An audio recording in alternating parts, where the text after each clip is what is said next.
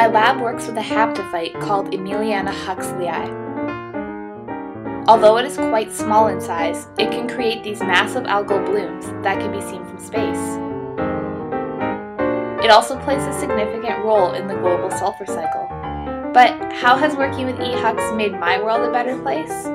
Well, as a young scientist, working in the lab has taught me to ask questions, to dive into the literature, to celebrate my achievements, and to troubleshoot my shortcomings. The skills I've gained from running my experiments can be transferred into any further education or careers I may have. Being allowed to work on the front lines of research while still earning my degree has inspired me to dwell deeper into the field of microbiology, which may just lead to me making the world a better place.